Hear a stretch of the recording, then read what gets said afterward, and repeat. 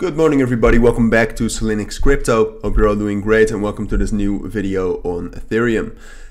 Wanted to do a quick technical update on Ethereum. I think that's necessary. Yesterday we almost got a bullish breakout. I don't know why we did not. We got a fake out in my eyes. It kind of depends on how you draw the key levels, but we'll talk about that and we'll talk about the fundamentals as well. Just basically, I'll try to tell you everything you need to know for today. And also kind of heading into the weekend, obviously. So that's what we're going to do. Before we get into that, if you want to join our trading signals group and receive daily trading signals, check out the links down in the description. We're doing well the last couple of days, before that as well, but the last couple of days have been quite good.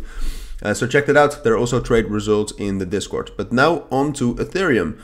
Ethereum right now, for the first time in a long time, is actually more bullish than Bitcoin, I would argue. It depends on how you look at it. If you look at Ethereum right now compared to the last year, all right, Bitcoin is stronger.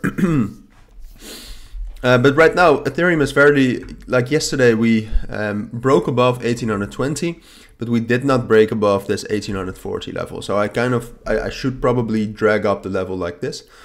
And right now we're falling. Bitcoin is also falling. The market is falling. I think that's I think that mainly has to do with the dollar strength index being quite bullish right now. And the good news is, because this is negatively correlated, I think most of you know that. Usually when the dollar strength index goes up, crypto goes down. Wasn't the case yesterday though. Yesterday when we were very bullish, dollar strength index went up, Ethereum went up. I think that actually might have had to do with some economic events happening yesterday.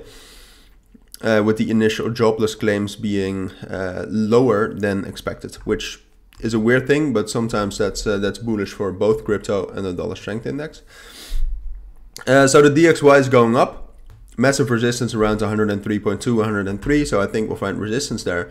And for Ethereum, I think that lines up fairly well with this level here around 1780. So I do expect some bearish momentum, but in the end, I think this support level between ultimately 1750 and 1780 is strong enough to actually hold us. So I expect us to find some support there. And given the current market structure, given the bullish momentum that Ethereum still displays quite often, my most likely scenario still is that at some point, and I think this weekend we got a good shot, that at some point we'll break above 1840 and get up to our next resistance level, to keep it conservative at 1900. Now, the level practically reaches from 1900 to 1940, but we'll probably find resistance at 1900 first. And by that time, I'll try to make a quick update on that as well. So there's nothing to worry about yet.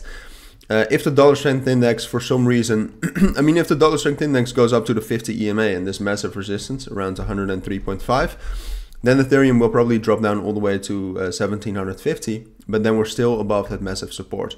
I would start to worry if Ethereum actually falls down towards 1720, because then it's all of a sudden you have 1750 as a resistance.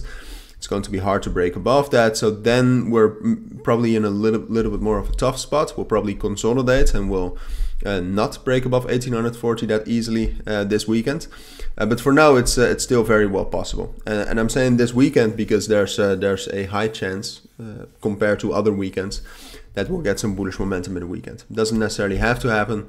It just will happen when we'll break above 1840. But I'll keep you updated on that, of course. For now, that's my video on Ethereum. So thank you for watching. Take care and bye.